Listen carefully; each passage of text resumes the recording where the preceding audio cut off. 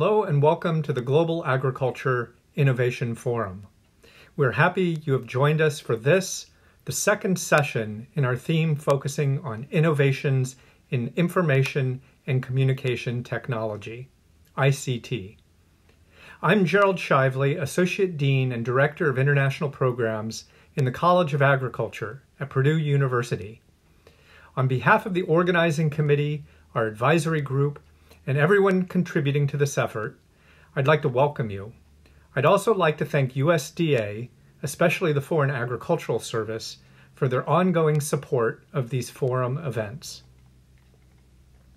The goal of our year-long series of events is to explore the frontier of agricultural innovations with the goal of feeding the world sustainably. Central to this effort is supporting the resilience of smallholders, that is, their ability to withstand or bounce back from adverse events. Today's panelists will be discussing this topic and sharing their insights into the ways that ICT can help make smallholders more resilient. They'll also be exploring the roles of data, programs, and policies in supporting these efforts. To lead the discussion, I'm very pleased to introduce the moderator for this session, Dr. Michael Carter, Distinguished Professor of Agricultural and Resource Economics at the University of California, Davis, and Director of the USAID Markets, Risk, and Resilience Innovation Lab. Please enjoy the program, and please stay for the live question and answer session that will follow the presentations. So good morning, everyone. I'm Michael Carter, and I'm here to moderate and participate in this session today with you. Let me first thank Jerry, Peter Hurst, and the Global Agricultural Innovation Forum team for inviting us to share some of the work that we've been doing in the Innovation Lab on this theme of ICT and smallholder resilience. We're going to focus on three areas, and all of them are related to the fact that smallholder farmers are, by definition, small.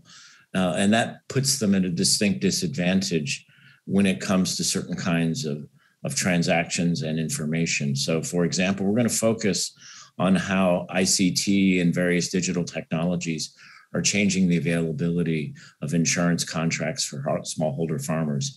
Traditionally, those contracts have not been available to smallholder farmers. And the problem is that the cost of verifying losses for a smallholder farmer are fixed. They're very large. And yet if the premium for that smallholder farmer is quite modest because the farmer is in fact small, it simply does not work. So we're going to look at satellite-based measures and other things that are being used to try to offer risk management services to smallholder farmers. We're also going to be looking at another problem, which again, because smallholders farmers are small, the amounts they might want to buy or sell in markets are themselves small. This again creates barriers, makes it hard for a smallholder farmer to get very many buyers interested in purchasing or selling to them. So again, ICT technologies offer potential ways for relaxing that constraint and offering smallholder farmers better prices and more competitive markets. So we'll again look at some work that's been done on that. And finally, because smallholder farmers are small and information is an expensive, often a fixed cost, has fixed cost elements to it, it may be difficult for smallholder farmers to benefit from precision agriculture information. So we're going to also look at new technologies that have been used to try to offer in a cost-effective way specific information to smallholder farmers so that they might be better able to cultivate their field. So I'll introduce each of the speakers as we come to them. But to begin today, I'm actually going to speak to you specifically about ICT technologies and risk. So without further ado, let me jump right into this. Okay, so again, I'm going to talk about using digital technologies and remote sensing to reshape risk management for smallholder farmers. The picture that you see in front of you comes from a comic book that we recently did in an effort to try to promote understanding, and especially on promoting and these kinds of things to women in the northern Kenyan pastoralist regions. I'm not going to talk about the specific project of making insurance relevant to women in these regions, but it's something we could certainly come back to in conversation. So again, why are we talking about risk management for smallholder farmers? Well, as there's been generations, even since Jerry Shively and I were young boys studying economics, there was ample evidence that risk leads smallholder farm households to forego profitable investments and to engage in coping strategies that compromise their future well-being. Back in the 1970s and early 1980s, especially in Latin America, there were a number of efforts to use conventional loss-verified insurance for the smallholder farmer sectors in that region. Typically, those programs crashed and burned precisely because they proved to be uneconomical. It simply was not possible to cost-effectively verify losses for many, many smallholder farmers. And in the typical case, those losses were not verified. And then suddenly, of course, everyone had losses. And the programs very quickly lost large amounts of money and became non-viable economically. I'm going to talk to you now about index or parametric insurance. So index or parametric insurance is a type of insurance that does not require direct measurement and verification of individual losses. Instead, it offers payouts based on an index that cannot be influenced by the insured party. It's related to, but not identical to, the losses that are actually experienced by the insured party. And because of those features, it opens the door to insuring low wealth households, remote households, and businesses, offering them insurance against various kinds of risks. So for the Kenyan pastoralist we see at the left in this picture, we devised a product we called index-based livestock insurance, or IBLI, back in 2008, 2009. Version 1 of that contract was based on satellite-based measures, basically of the green reflectance of the Earth. The maps you see in the upper left show the same area in a normal year where the rains had been adequate and a drought year. And as you can see, this is an actual representation of the satellite image. You can see there's very clear differences between them. So there's information in these satellite images that in fact we showed are highly predictive of losses of livestock mortality, et cetera. Over the years, that product's been improved. There's a lot of use of artificial intelligence to design better contracts, to allow earlier payment under these contracts. And the entire system uses Kenya's very robust mobile money system called M-Pesa. So again, this is a population that lives in very, very remote areas, and they now actually purchase the insurance using mobile money. Payouts are made automatically without any visiting the area, either to make payouts or even to verify losses. So it's an interesting and very challenging kind of idea. And there's ample evidence that when these kind of programs have been put into place, they actually have the desired kind of effects. That is, they reduce households' reliance on costly coping strategies in response to weather. And in addition, by making households feel confident that they can manage the worst risk because of this financial tool, households respond in time and tend to increase their investment. In the Innovation Lab, refer that to Resilience Plus, that it's an additional gain of making people resilient in that they then intensify their investment and increase their average incomes. We found, especially in cropping systems, that when index insurance is provided to small-scale farmers, increased investment occurs at a level that basically improves incomes for those smallholder farmers by something like 20 to 30%.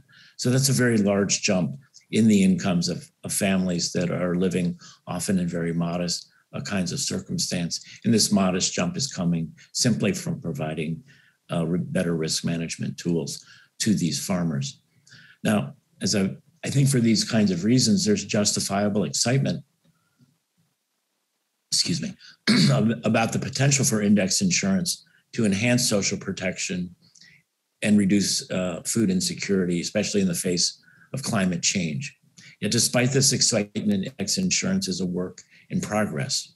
The greatest strength of index insurance, as I've already said, is the fact that losses do not have to be verified for each individual. And yet this strength is also the Achilles heel of index insurance, because the index may not actually accurately reflect individual losses. The graph you see to your left there is just an example drawn from some early index insurance contracts in India. If those contracts had worked really well, they would look like the solid, thick, dark blue line that you see there when the state of the world is good. So over here, we see when farmer yields in an area are above 100% above normal, right? There should be no payouts. And as things get worse, payouts should go up. But this line down here is actually a statistical estimate of the relationship between payouts that were made and the state of the world. As you can see, that line is very, very flat. In fact, that line almost looks like a lottery ticket. If you were selling farmers' lottery ticket, there would be no relationship between what kind of payouts were made on the lottery tickets in the state of the world. So again, we're doing better than this now, but it remains a problem. And our next speaker, Lily Ndungu, is going to come back to this as we go along. Now, let me just say a little bit more about the evolution and why things are getting better and why there's hope for improving this. Let me not try to explain this complex diagram over here on the left. It comes from a recent Nature Reviews paper, but there's very, very rapid technological advance in remote sensing. The spatial resolution and the temporal resolution of these indices are improving. So spatial resolution means over how small of an area are you actually able to make a reading. So the diagram I actually showed you for the Kenyan pastoralist, if we had zoomed way in, we'd be able to look at those maps and see little pixels. And those little pixels in the initial rendition of that contract were actually 5 kilometers by 5 kilometers. So that is in a 25-kilometer square, you were getting one reading. Now that can be provide very weak protection, especially for crop farmers, where there might be a lot of variability within a 25-kilometer square radius. Now what we're seeing here is since those early satellites that went way back, like the MODIS satellite that you see here goes back to the year 2000. Some of the earlier satellites went back as early as the 1970s. Their spatial resolution was quite coarse. The current winner of the spatial resolution is actually a mini satellite product from a company called Planet that actually gives you up to 3 meter by 3 meter pixel resolution. That is, you're able to get a reading on an area that's only 9 square meters, which is in fact smaller than the typical farmer's field. So there's new sensors, there's new way of using the information. Flexible machine learning is being used to find better ways to relate these kinds of exotic remote sensing measures to actual farmer outcomes. And finally, I'll give you just another example here. There are also contractual innovations. I'll talk about fail-safe audits in just a moment, but we also have work that's using drones and even using the kind of photography you can take with your cell phone to provide more accurate measures. So here's an example. If you focus on the diagram of the left, this shows a recent index insurance contract we did for farmers in Mozambique. The little dots you can see are actually data points that represent different villages and years. The green dots are good years, the red triangles are bad years, and the other ones are something in between. The red triangles were bad enough years they were supposed to trigger payments. Payments were then to occur when our satellite measure, shown here on the vertical axis, was less than 60% of normal. That should have triggered payment. And it looks like most of the bad years, in fact, were correctly captured by the satellite. But you can see, if you look carefully, there's a few of these red triangles that escaped issuing payouts. That is, the satellite simply got it wrong. Over here, you see a similar diagram from Tanzania. And again, it actually performs much less well. So what we did in this particular project is we told farmers, we set up an SMS message system and said, if the satellite incorrectly predicts what happened to you, we will come and do an audit. To make that audit more cost effective, we developed a system, again, using ICT technology to more quickly and cutting roughly in half the cost of doing a crop audit. In the interest of time, I won't go further into that, but the photograph on the right is simply a representation of how that kind of technology was used. So to summarize, there's justifiable excitement about the potential for insurance to enhance social protection, reduce food insecurity, especially in the face of climate change, but it remains a work in progress. It's a non-trivial issue. The technological frontier is there. We're making rapid progress, but we need still clear concepts of quality and minimum quality standards. So we're going to turn now to my colleague, Lillian Ndungu. She works with the Regional Center for Mapping of Resources for Development. It's a NASA-affiliated regional remote sensing center. Lillian has been working along with the Innovation Lab over the last few years to help define and implement quality measurement standards. So let's turn without further ado to Lillian, who will continue this theme of what we need to do to improve this very exciting idea of index insurance. So thank you very much. So over to Lillian's presentation, please. Greetings, my name is Lillian Ndungu and I'm joining in from Nairobi, Kenya. I work at the Regional Center for Mapping of Resources for Development as the thematic lead for agriculture and food security. RCMRD is a premier institution that has been offering geospatial and geoinformation related products and services to its over 20 member states in East and Southern Africa for the last 40 years. And today I want to talk about the role of standards in strengthening index insurance as a key resilience strategy for smallholder farmers. African agriculture, as we know, it is especially vulnerable to weather-related extremes such as drought and flood. And the impacts of these extreme climatic events present challenges that extend beyond the farmers to other stakeholders in the entire agricultural value chain. But the smallholder farmers whose livelihoods are dependent on agriculture face multiple risks beyond the climate extremes, challenges such as accessing financial services and inputs. And with the growing availability of medium resolution satellite images, index insurance is increasingly being recognized as an important risk management tool against the impacts of climate change and variability, and also in its role in enhancing the resilience and economic autonomy of smallholder farmers. Index insurance avoids the cost related to assessing and validating policyholder losses and minimizes the moral hazard and adverse selection problems, given that the policyholders cannot affect the distribution of payouts exempt, and the historical distribution of the index is observable to both the insurer and the policyholder. But index insurance faces two main challenges: design risk, when the insurance index is purely correlated with the average losses in the insurance zone covered by the index, and also idiosyncratic risk, which occur when the individual losses differ from the average losses within an insurance zone. And when an insurance contract fails, it can become double tragedy for the farmer. And the worst that can happen actually happens, because the farmer who buys insurance becomes more confident, assuming that he has cover for bad days. And due to this confidence, he invests more and takes larger risks. And when it rains, it pours, or in this case, it doesn't. The index insurance sector is growing, with different products emerging, responding to the insurance needs of different user groups. And governments especially are subsidizing insurance for smallholder farmers or offering it bundled with inputs. RCMRD, through a partnership with the University of California, Davis, is implementing the Quality Index Insurance Certification, QIC.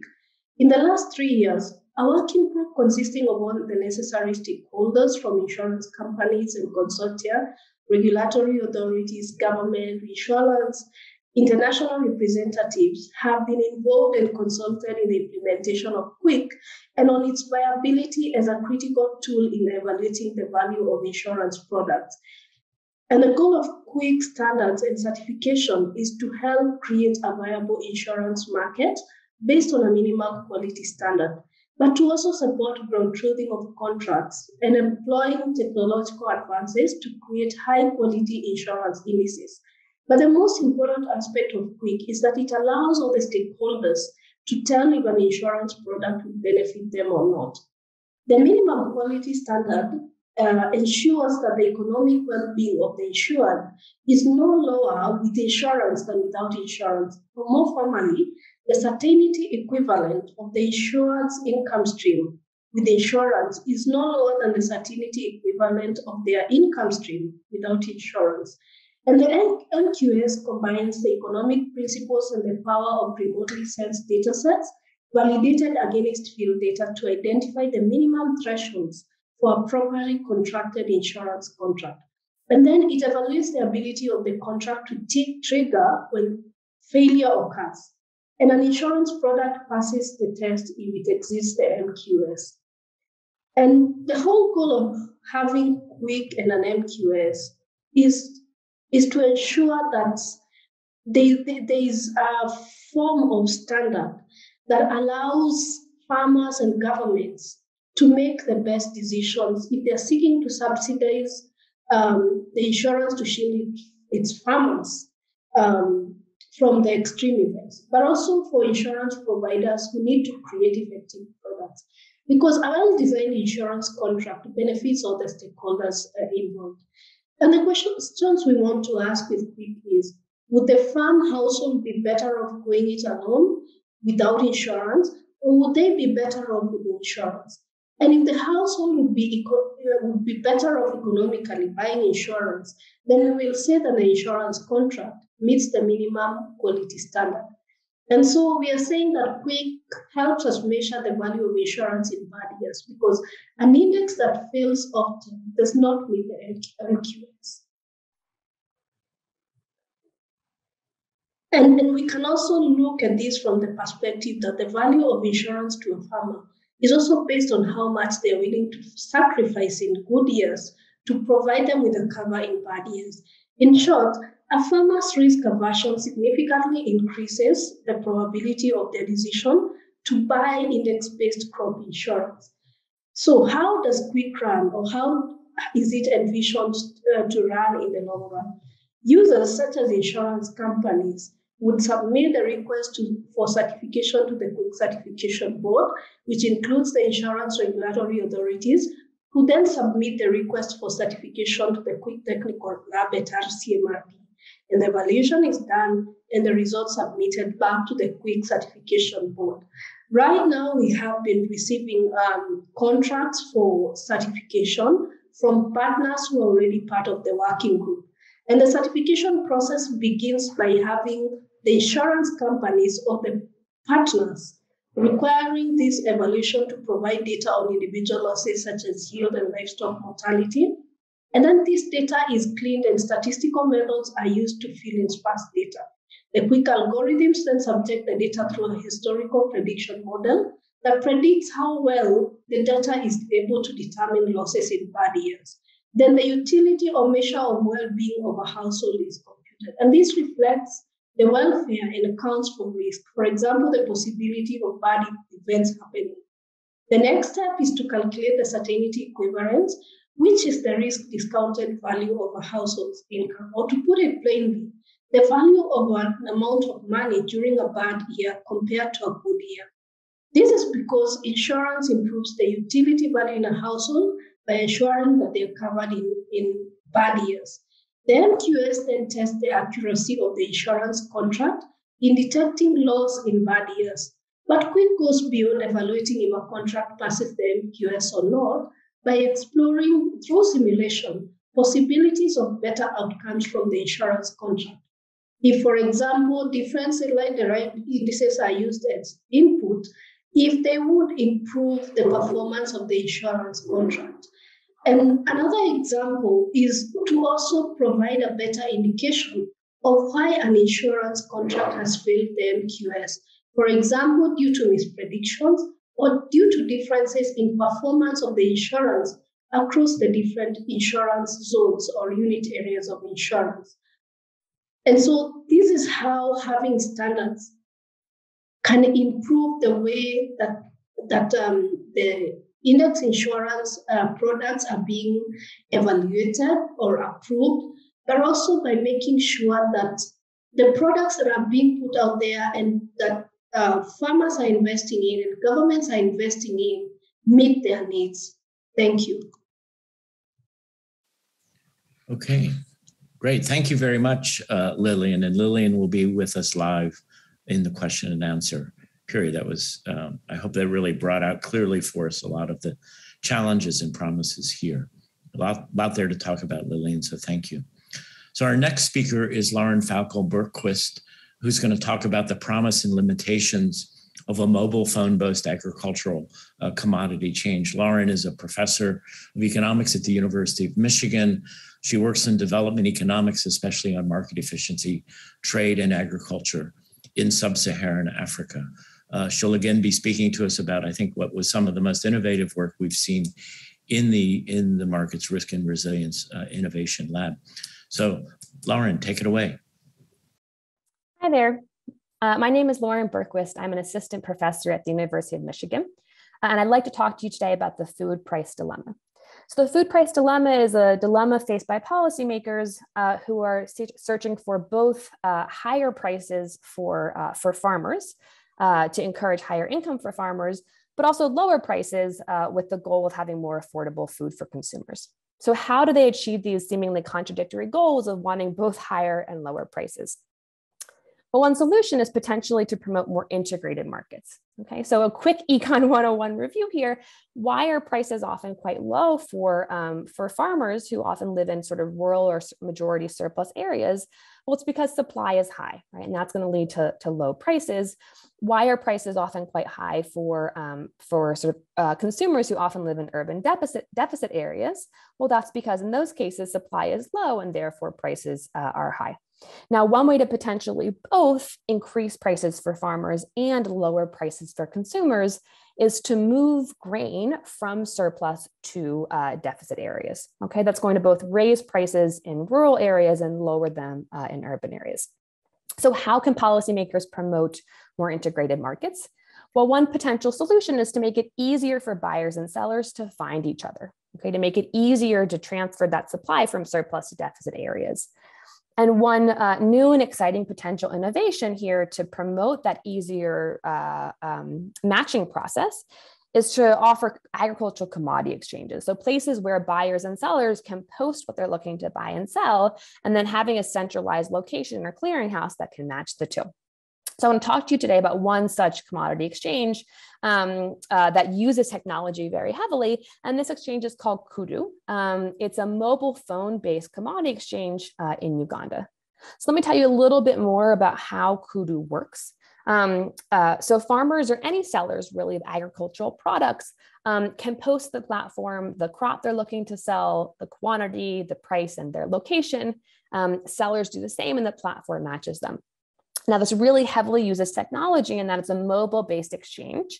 So the way that farmers or users can use the platform is either by, as you see here in this figure, texting into a short code and using a USSD drop-down menu, or by sending a free-form text message that gets automatically parsed, or by calling into a call center. But it's really relying heavily on the mobile phone infrastructure that's now quite ubiquitous in Uganda.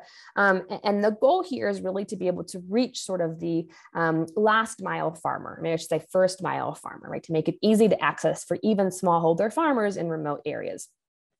To further promote access, the system also employs local agents, as you see here on the right graph, to promote the platform and to train users.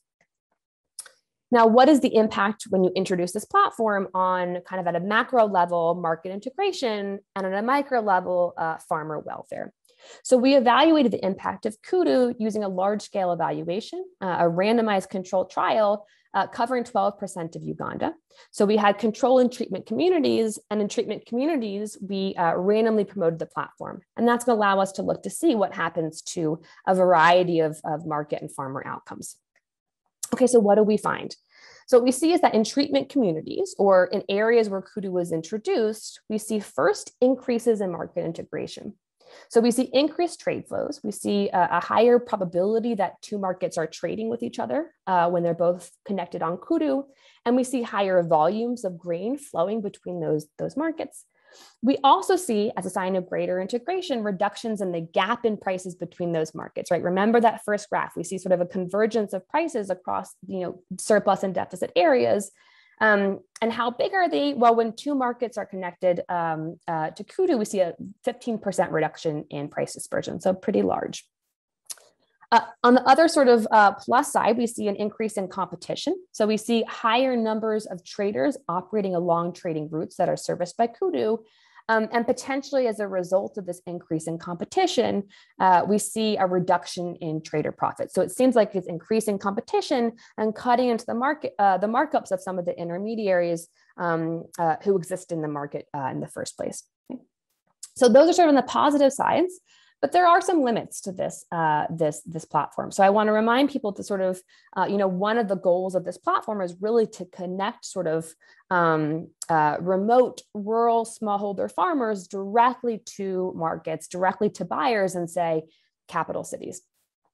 So first, we're not seeing that sort of direct connection, right? We're not seeing that it's directly connecting remote rural markets to capital cities. Instead, we're seeing that really all of the increase in trade flows that we observe is concentrated in fairly nearby or neighboring markets. And why is that? Well, it's because the system, though it's solving this problem of matching or search, making it easier for trading partners to find each other, it's not solving the physical transportation costs, right? So roads are still often of fairly low quality, transport costs are still quite high. And so, that's going to limit sort of the ability to do long distance trade, even if buyers and sellers know about each other, right? It still might not be worth it to directly transport to Kampala from a remote area if transport costs are high.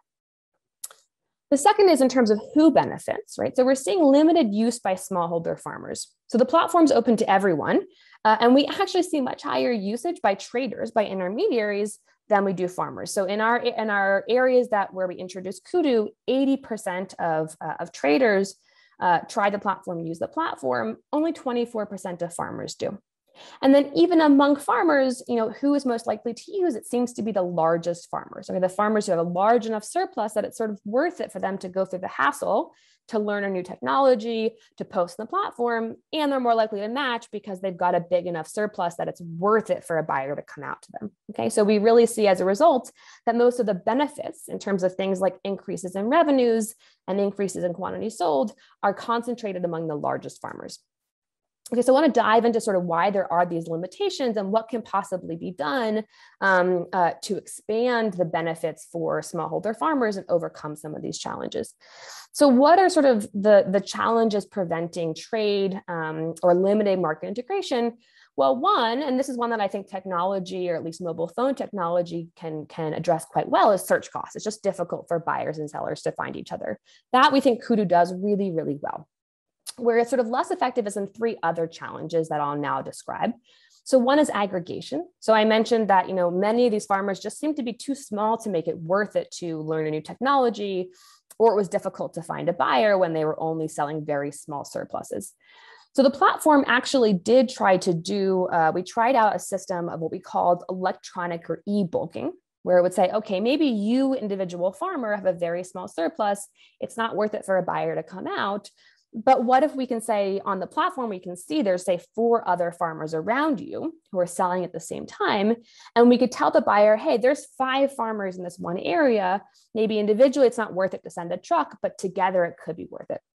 Now, unfortunately, our setting, this did not work very well. We think that may potentially have to do with the fact that the platform was new and hadn't yet reached sort of the density of users or the market thickness necessary to have enough people in one area who are selling at the same time. So farmers, when they want to sell, they really want to sell on that day. And it was difficult to get this level of aggregation. You might imagine, a platform with deeper market penetration could get there. The third issue is contractual risk, right? So agricultural trade is risky in general. It's particularly risky on a platform where you're trying to match with new trading partners that you've never met before, right? It's one reason that people often like to trade with folks they already know in person and have had repeated interaction with. So we tried to mitigate contractual risk by offering what we called a transaction guarantee, where, if a buyer is sending out a truck and he shows up to a rural village and things, either the quantity isn't there as promised or the quality is lower than described, that we would reimburse a portion of their transport cost. This didn't seem to increase buyer take up of the platform too much. One thought there is maybe they didn't trust us, the platform, any more than they trust each other. You might imagine that if, say, it were a government-run system, they might have more faith in things. The other thing to note is this required, of course, having staff in the field there to verify if things had gone wrong. And that starts to cut into some of the benefits of kind of a lightweight mobile-based approach. And then finally, quality grading. So describing quality is very difficult on feature phones. People don't really use sort of, at least outside of capital cities or large markets, don't use sort of formal grade. They instead use a variety of both words and also physical touch and taste to test the quality of the grain. That's difficult to communicate over a feature phone. And further, it's difficult to communicate credibly. So you might imagine if people were using smartphones, you might be able to take a picture. But how do you know that picture is really of your, say, maize rather than your neighbor's?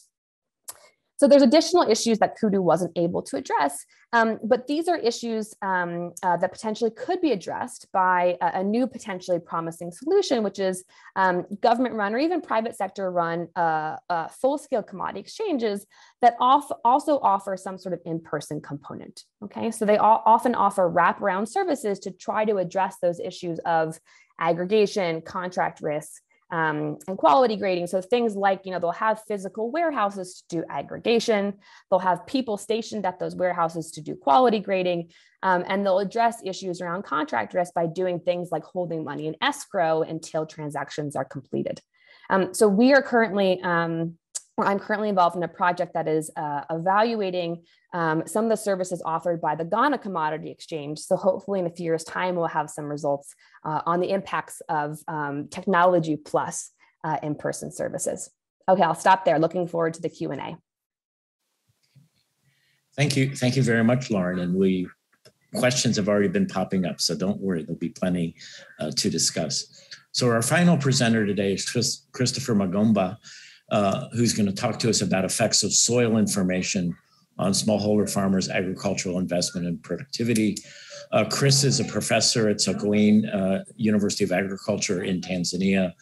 He works a lot on agricultural commercialization in Tanzania and is especially active in the area of looking at inputs and input qualities across the Eastern African region. So without further ado, let's go right away to Chris and his presentation. And again, thank you, Chris, for joining us. Hello, my name is Christopher Magomba. I'm a lecturer at the College of Economics and Business Studies, Sokoine University of Agriculture. And today I'm going to talk briefly about our work that we did in Tanzania, in Morogoro, on the effects of soil information on small-scale farmers, agricultural investment, and productivity. This work was done jointly by the University of Maryland, University of Columbia, Sokoine University of Agriculture, University of Illinois, and University of Florida.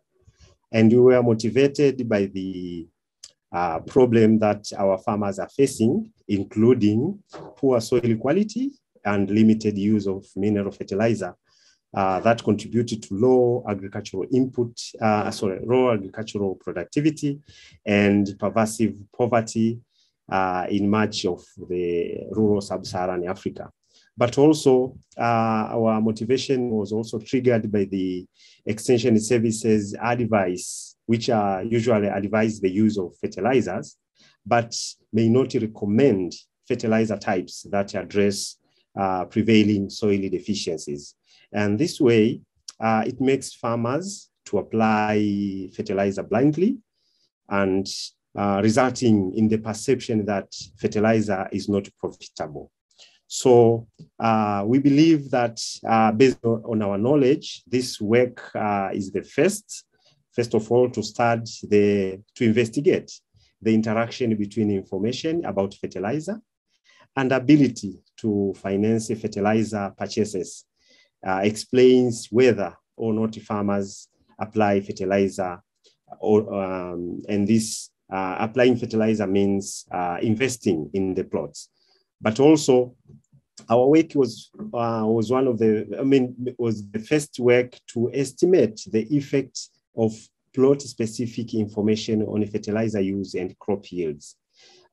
This is mainly because farmers may not invest in learning whether fertilizer is profitable if they do not know which fertilizers are needed in their plots. And also, we believe that information may not increase investment if farmers are financially constrained. So in this study, we addressed both information constraints and also financial constraints to farmers.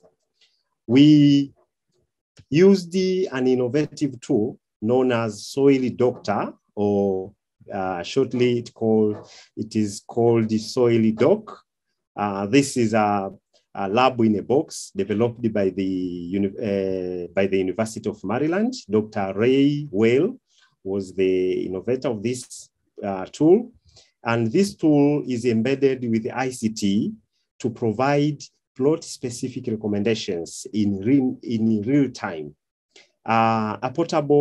It is a portable on-farm soil testing kit, and it can measure both biological, chemical, and physical conditions. And currently, the results are highly correlated with the lab results. So we use this kit, Soil Doctor kit, to measure or to test soil in the plots, in all farmers' plots. And our study was RCT, used the random control trial, whereby we had a treatment and a control group.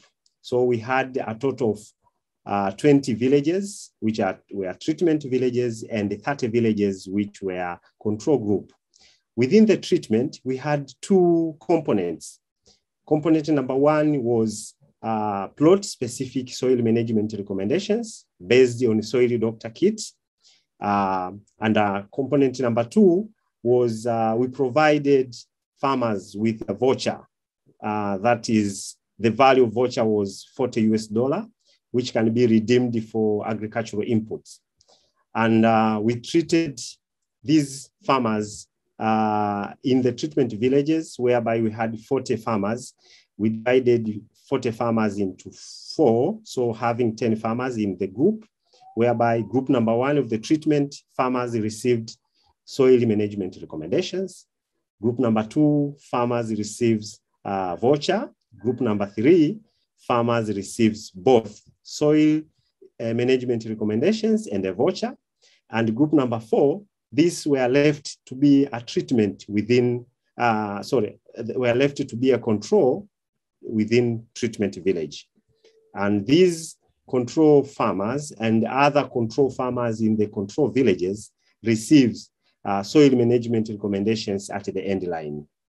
And we collected data 2 times in the 2 waves, baseline survey and the endline surveys, and also agronomists took soil samples, collected soil samples in the plots and tested it at the lab. Now, I want to talk briefly about the findings, what we found. First of all, as I've said at the beginning, we found that there is effect of information and liquidity on fertilizer purchases. This is because during the baseline, 80 farmers out of 1,000 farmers reported to apply fertilizer, but at the end line, this number increased up to 249 farmers who purchased fertilizer. So those farmers who received the voucher or recommendations and the voucher are the ones who purchased the fertilizer. So we can even see here that farmers were really constrained financially. Another important findings that we we got is that of the value of information. We found that farmers who received voucher plus information were more likely to buy fertilizer that relate to their soil's specific nutrients deficiency than farmers who received the voucher only. Actually, those farmers who received the voucher only were complaining to us, saying, why are you giving money without giving information to use this for our plots? So the value of information is really important here, and we see information is very important because we found that information increases the propensity of applying fertilizer, but also the amount of fertilizer applied. And also, farmers may be applying types of fertilizer that have large impact on yields. So we could say generally that information about soil fertility can help to close farm-specific nutrient deficiency gap. Another important finding is that about yields. We found that our data show that farmers who received vouchers and recommendations have high yield relative to those farmers who received nothing. So we see here the effect of information and voucher. And so farmers who didn't receive anything, their yield were more or less the same. So to end my presentation, I want to give you some takeaways points. Number one, plot-specific fertilizer recommendation increases fertilizer use and maize yields substantially among smallholder farmers. But this is only possible when vouchers that cover the cost of the increase in fertilizer accompany the recommendations. That means together, information and voucher is very relevant because financial constraints are real among most smallholder farmers. We could even, we are recommending the policy that programs that provide plot-specific fertilizer recommendations together with assistance with purchased fertilizer should improve farm productivity and profit. So this is what I wanted to talk to you today, to present the experience that we had in our study. Thank you so much. Asanteni sana. Okay, thank you. Thank you very much, Chris. So let me first of all remind all participants to please put your questions into the Q&A box. A number have come in already, so we'll go ahead and get started, but we've left ourselves, I believe, ample time for questions. So I see the speakers are putting themselves up. Lillian, are you there? Are you able to put up your face as well? Great. So welcome, everybody, and thanks. So I'll go ahead and get us started with just a couple of questions that have already come in. So one of the questions was actually about trust, and several of us have mentioned us, and others have not. So the question really is, how do, these are often exotic technologies. And I mean, I showed a picture in my slides. There was a group of pastoralists sitting there, and they were listening intently, at least as intently as Lauren's students look at her Econ 101 graph that she showed us, but they looked slightly stunned, right, as they were being explained about these exotic technologies. So trust is clearly an issue. So Chris, let me start with you. You did not mention trust, but did you all find trust to be an issue for a farmer? Some person shows up with a backpack and says, "Oh, you need so much zinc and so much boron and so much NPK or whatever to make your crops really yield." Was trust an issue in terms of farmers valuing the information? Yes, I could say, because initially, I mean, before our start, we had some farmers saying they don't apply fertilizer, and the most reason that they don't apply fertilizer is the belief that they have on fertilizer. So they even don't trust the information given by the extension agents. So I could say, yes, the trust is an issue, though it didn't come out very clearly in our study. Okay, great. Thanks, Chris. And Lauren, you spoke quite specifically about trust and some of the things that you tried to do. As you sort of reflect and think back, what do you think the major barrier is to create trust in that kind of electronic trading platform that you described to us? Yeah, so I think one of the big challenges is they have to trust, not just us, the technology providers, but also each other on the platform. So in particular, one of the main goals of this platform is to introduce farmers or any sellers of agricultural commodities to new buyers they haven't worked with before. So inherently, you're asking them to try to break out of sort of the existing relationships they have. And in those existing relationships, they've built up over seasons and years, they've built up that trust, and they don't have that when they're matching with new buyers. So it's even a bigger task to actually try to, with technology, basically fill that trust gap when they're matching with new buyers. There's a bunch of ways that people have thought about doing this. So, if mobile money were more ubiquitous, which unfortunately it's not, it's not used as much, at least in Uganda, outside of Kampala. You could imagine doing things like holding money in escrow. Mobile money just wasn't feasible, sort of for the typical smallholder farmer. You could try to build up trust on a platform by sharing things like reputation. So, for example, you could build up a rating or a score to say, maybe I haven't interacted with you in the past, but you've interacted with other people on the platform. Have you been reliable in those cases, and build up a review? That does take some time to develop. You only get a reliable rating after some time. And then we tried various things like actually trying to provide insurance products. It seemed like those didn't do much. And you're stuck with the question of, is that because risk isn't a problem? I sort of doubt that. Or because maybe they didn't trust us any more than they trust each other. Yeah. Okay. And I'll say just a word, if I could, about trust and index insurance, because trust is a huge issue there. If you can think about credit as a potential way to deal with risk. I might be able to borrow money after a disaster and therefore deal with the consequences of the disaster. But to borrow money, the lender, the financially powerful partner has to trust me. But insurance, it's reversed. The person that suffered a loss has to trust that the financial partner will actually pay. I think index insurance, one thing I think we've come to realize, is a really heavy lift asking farmers to start there, because the consequences of failed payment or even a failed index, and Lillian gave us a lot of insight into this, is really quite consequential. So in some new work we're beginning in the lab, we're trying to offer a set of bundled financial tools that are all indexed, but some of which are a lighter lift for farmers. So for example, you can index savings accounts. For risk management, you can index lines of credit.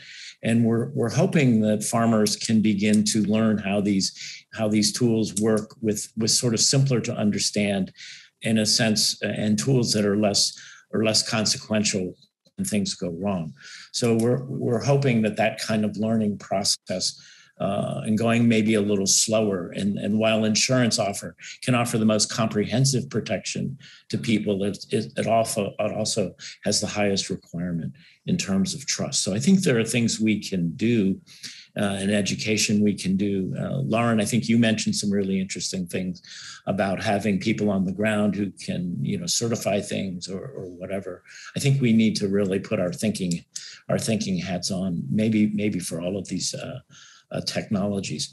Let me jump to a question to Lillian. So Lillian, I'm wondering, you're a remote sensing specialist. As you sort of look forward, and I know you work on both crop insurance and livestock insurance, what do you see to be some of the most interesting technological innovations that might be coming that could potentially make these products even more trustworthy? Thank you, Michael.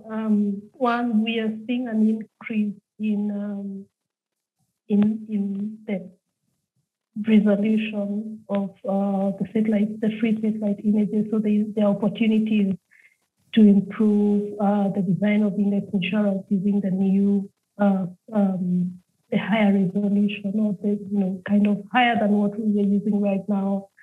We have Sentinel coming up and being more available.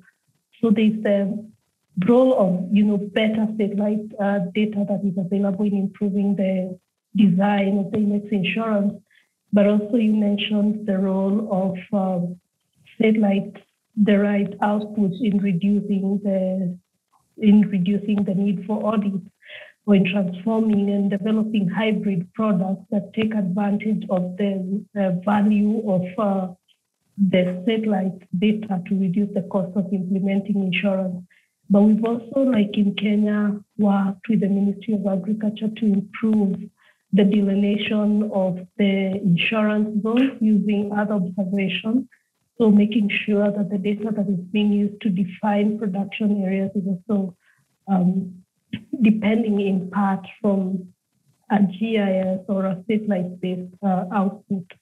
For example, the climate on village maps. So I think all those are opportunities that we can leverage on. Okay, great. Thank you, Lillian. Chris, another question that came in specifically for you, and I think it's a great question. In your randomized control trial, you had a group that only received information without the vouchers. So the question was, how did people in that arm of the experiment work? That is, did the simple provision of information without any financial subsidy, was that effective at all? What did you all learn about that?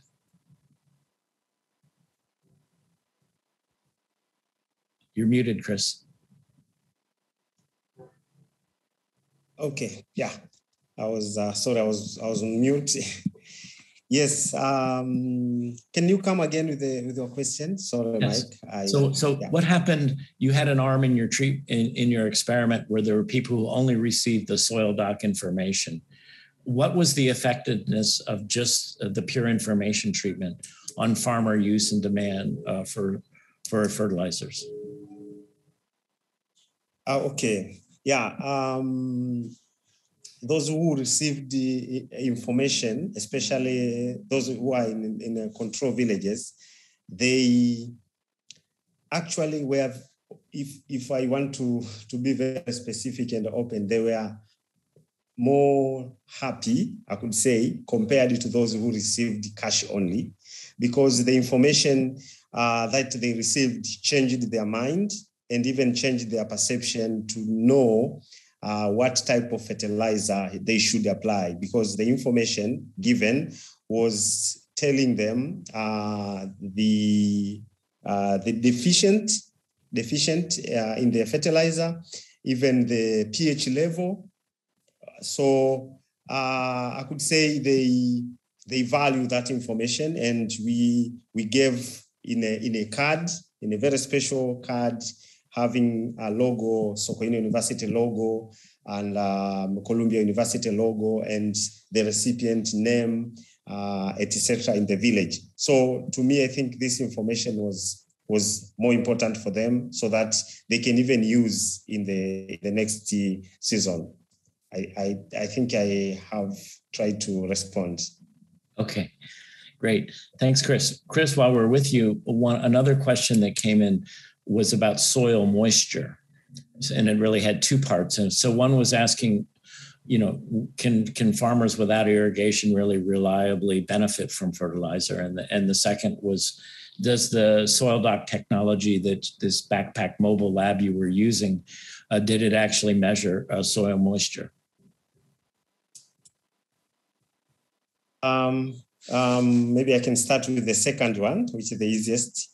The answer is yes, because that soil doc kit measures biological, physical, and chemical properties. So it also measures the moisture of the soil. And the first question was on the just the reliability of returns to insurance in non-irrigated settings. Yes, on the irrigation. Yeah, in the areas that we conducted our study, we first of all targeting maize, and the aim was also to see farmers who are cultivating maize during the long rain season.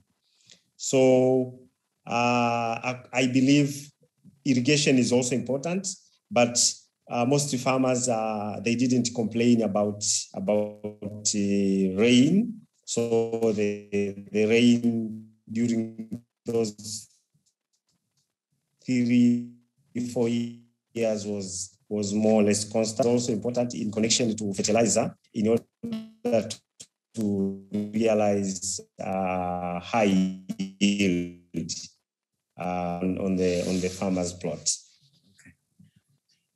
Yeah, and if I can just add to that, with one of Lauren's colleagues, we recently published a paper on fertilizer subsidy coupons and their short and long-term effectiveness in Mozambique. And in the first year of that study, we distributed voucher coupons to farmers, and there was actually a drought that pushed yields to about 40% or less than normal. So farmers that actually got the coupons for fertilizers had actually lost money because it required co-financing. And I think that actually brings together the issue of both risk management and soil fertility amendment, because I think in the end, for farmers who do not have irrigation, those are actually probably highly complementary interventions. Let's see. In terms of some other questions that have come in, back to you, Lauren. You mentioned in your recording that people were able to access the platform using just a feature phone. I'm curious, in the areas where you were working and more generally in the areas where you have worked, do you think there's sufficient cell phone tower coverage that allow people to use this? That is, are the technological requirements really there for people to be able to use this? Is even the spread of feature phones as opposed to full-blown smartphones, is that widespread enough that you think this could make a difference?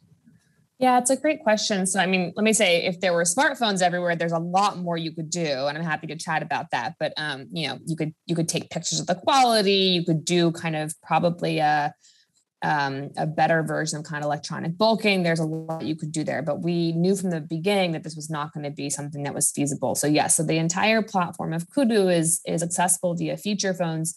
But you're right, you do need cell phone tower access. So a couple of things. First, I should say we selected the area where we ran this intervention partially based on that. So in terms of where there was access, my understanding, so in our study area, there's pretty widespread access. That's not true of everywhere in Uganda. My understanding is that reception is present in the majority of areas, but is it reliable? I think that's another question. And here having reliable reception is really crucial because, a lot of farmers, when they want to sell, they really want to sell immediately, especially if they're selling, for example, to, pay a medical bill that's arisen or something else has happened urgently. Same thing for sending out, for example, price information. Price information is really a sort of real-time thing. And so people want to know, not what was the price a week ago, but what is the price today? So I think, my very rough answer is that I do think the cell phone tower access is good enough to do at least sporadic outreach to farmers. If you want to do super high frequency, real time collection, that's when these sort of outages, I think, become more of a problem. Okay, great. Thank you. Yeah, I know in the areas in northern Kenya, I mentioned we launched that insurance project back in 2009. At that time, in that area, there was one place, a sort of very large hill. And if you wanted any kind of cell reception, you had to go on the hill and sort of hold your phone up.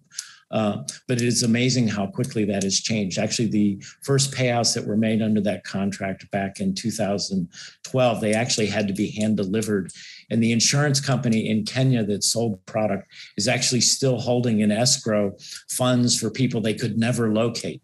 I mean, that's been almost a decade, right? They could never find the people.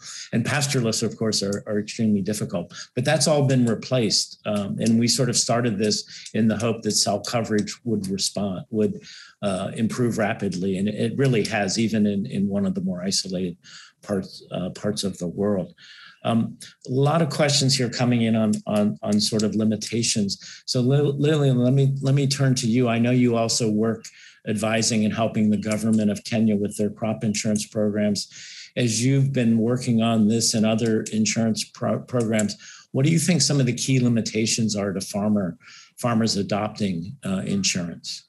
What sort of strikes you as you ponder this space?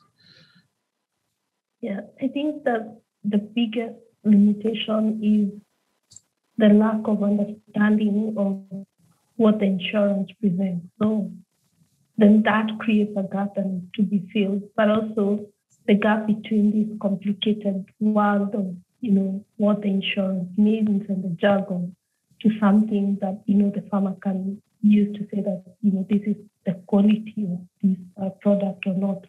But apart from that, I think there's also a lack of trust in the product, and especially this because even when insurance has been implemented, sometimes it has failed the farmers who have taken an insurance. And so that creates mistrust because they really don't understand how this is going to be, an insurance product is going to shield them. But I'd also say that it's an issue of risk aversion. Are the farmers willing to take their willingness to take a risk and make an investment in good years to shield them in bad years? They sometimes feel that they'd rather hold on to what they have and just weather the storms when they come. So I'd say those are the three main challenges. Thank you. Yeah, I think that's right. And if I could just offer some thoughts on some of those limitations as well. And we've had a number of questions about some of the specifics around agricultural insurance.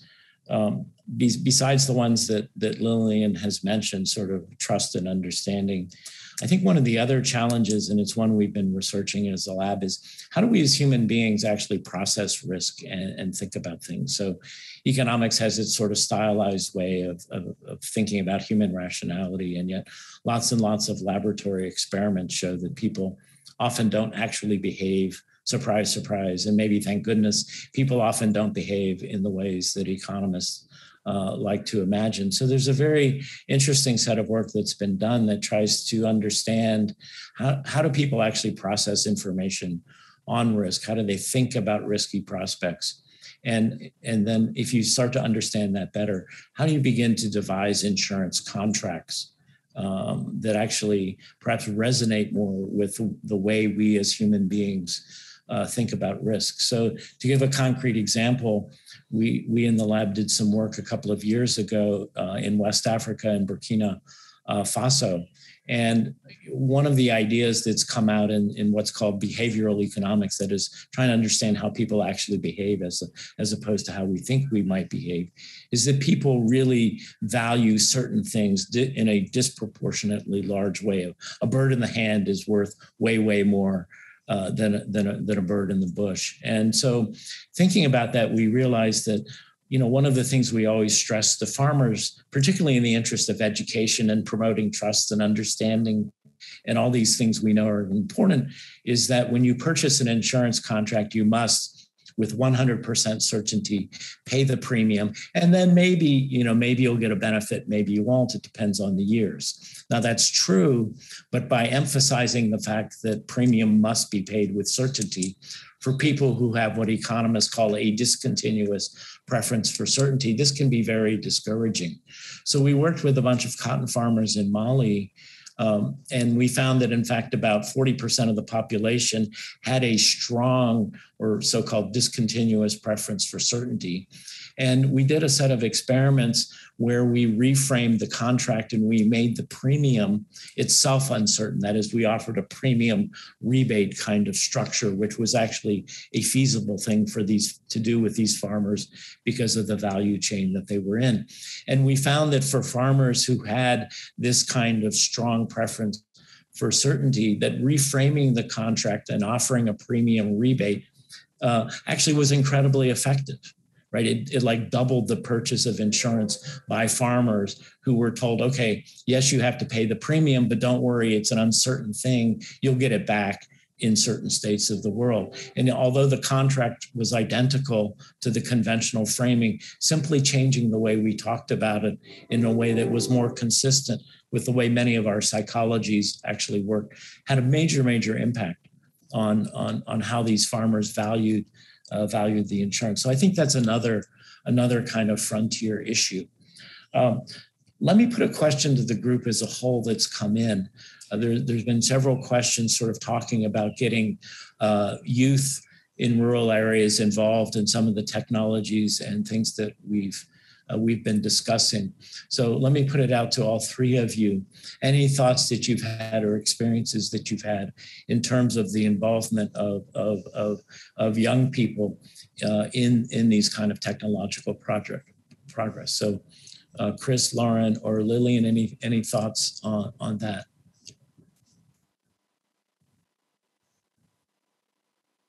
To break the ice, I'll ask Chris to start, if you don't mind, since you're first on my screen showing people there. Any thoughts?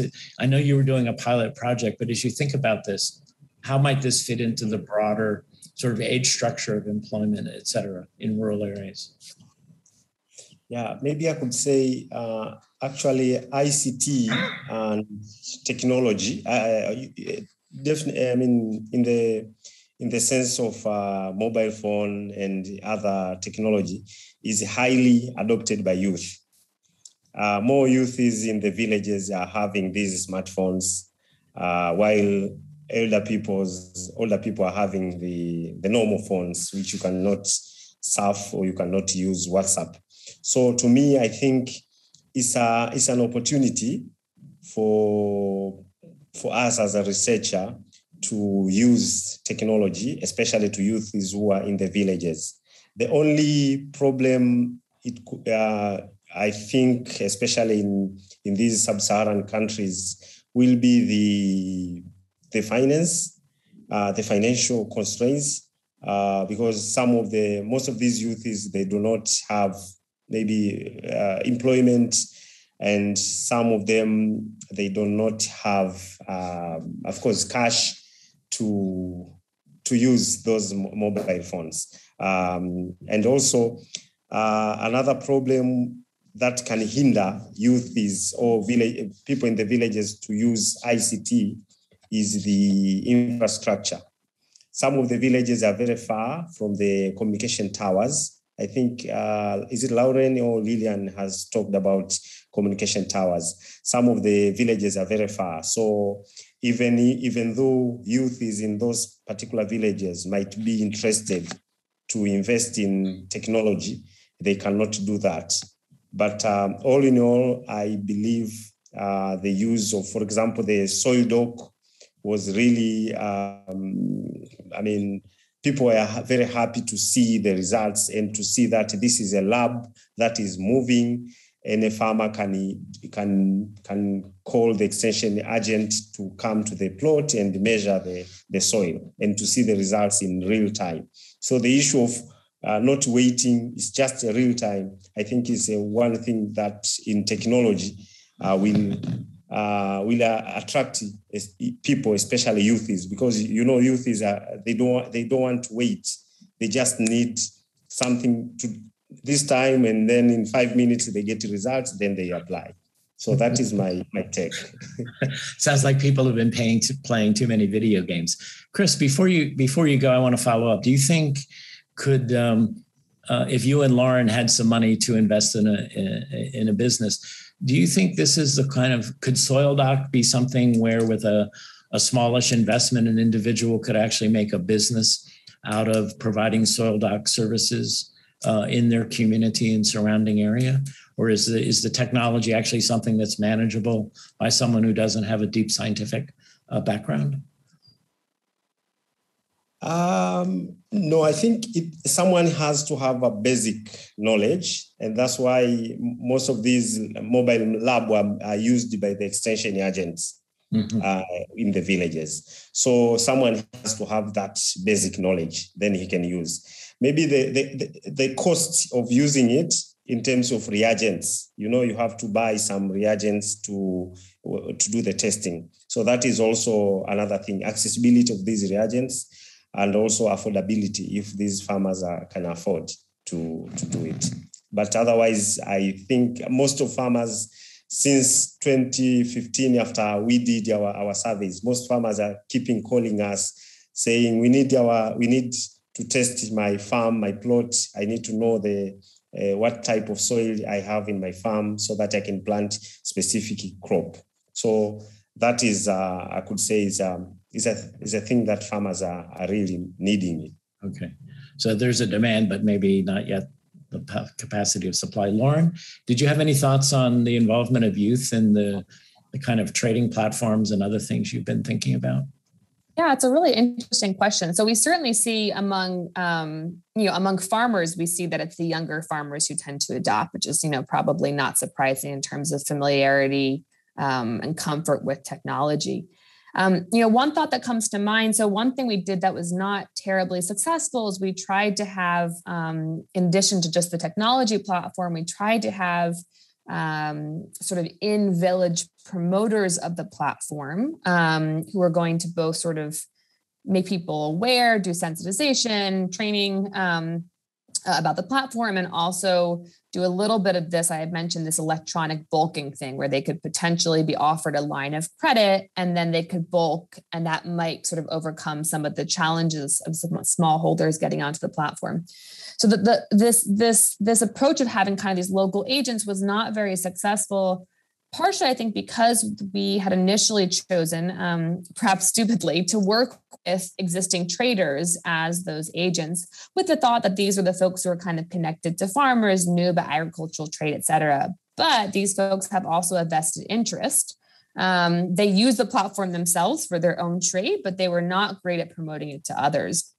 So it's an interesting thought, could you potentially work with, non-traders, youth just from the general area, but who, do have a comfort with technology to potentially use the platform. Now, I will say things like how do you compensate and pay these youth? So for example, there is a model, right? So M-Pesa has these sort of mobile agents. I think that would be sort of a model we'd move towards.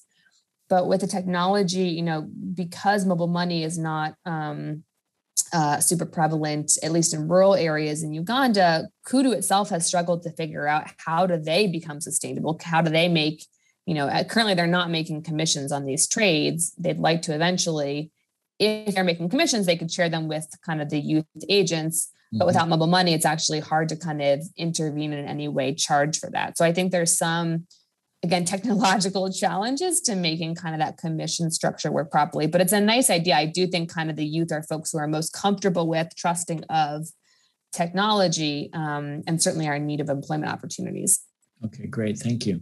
So looking at the time, let me, Lillian, rather than ask you about that, let me come around to a number of questions that have come up about subsidies, both for fertilizers, but also for insurance. Lillian, I wonder if you might start us off about questions about affordability of insurance for farmers, for pastoralists. And I know in Kenya, the government has some rather specific programs. Perhaps you might tell us a little bit about what you see to be the frontier there in terms of insurance subsidies.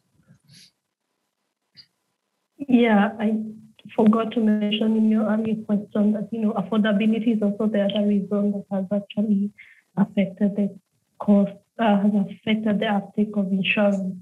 And for the most successful programs, I'd say in the region, there is either a bundling or the use of other observation to reduce the cost, the implementation cost, or again, more popular, the government subsidizing the insurance for the farmers. And for countries like Kenya, you find that it's subsidized for farmers who have less than 20 acres, those ones will pay 50% of the cost of the insurance, and the focus by the government in Kenya is maize for the cropland, but is also the livestock insurance for the pastoral areas, and again, that's also subsidized. But there are also private models that are also working well. But as I say, that the cost of insurance is one of the biggest prohibiting factors if it's sold as, a separate product instead of these innovations where it's part of a credit model or part of the subsidy program. Mm-hmm. I know there's a gentleman, Dr. Hassan Bashir, who was involved in some of the early marketing of livestock insurance in Kenya. And he believes that a lot of problems, and we've had questions here on malfeasance in insurance contracts. He thinks that some of the worst problems occur when people are too heavily subsidized, because then the individual insured client, has no real stake in what goes on. If someone gives them a payout, great, but they're not really monitoring or thinking about it, and not really demanding, not really being demanded by by the farmers themselves. I think this is a really, very, very important kind of question. There have also been questions coming in about competition in these insurance markets. Some countries, I know Lily and I are doing work in Uganda right now. There's an agricultural insurance consortium where the companies are actually pooled, and there's some government oversight of the insurance. But again, Lily and I are working with them. The kind of quality certification that Lillian mentioned, which we think is really, really important, the Agricultural Insurance Consortium is looking for independent third-party verification of the quality of the contracts that they're actually subsidizing. One thing that I think is real, when we talk about subsidies, and Chris, let me kick over to you to stay on this theme for a moment, because we had some questions about that. How smart, in quotes, how smart were the voucher coupons that you gave to farmers? Do you have any idea whether they learned from the subsidy and then continued to buy the insurance in future years, or was it kind of a once-off thing and they said, thank you very much, and then just went back to doing, the only 89 people out of 1,000 who were using insurance? Was it back to that the year after the subsidies ended? Any ideas on that? Okay. How smart our program? We wanted it to be a little bit different from the old national agricultural voucher system, input system, whereby it failed in most of the areas because farmers used it to exchange fertilizer with cash, and then exchange fertilizer with the other thing. And sometimes the management of it was very problematic, especially having a political issue. So ours was very, it was open. Farmers knew that they have that voucher worth 80,000 shillings or $40. And we also relaxed the accessibility constraints by sending the agro dealers to every villages.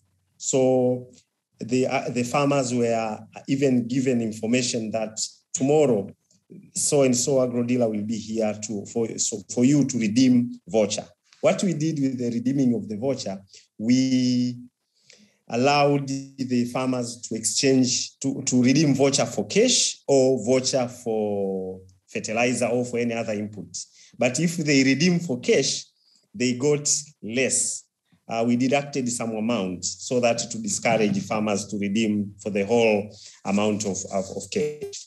So what we know, some farmers really bought fertilizer and the other input, but I don't know whether maybe it's a follow-up study that whether these farmers were continuing to buy fertilizer.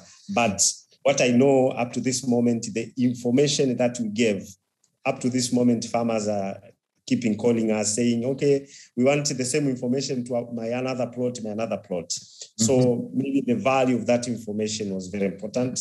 The voucher, yes, farmers are having financial constraints, but maybe the government should design a program that embed both information and credit together.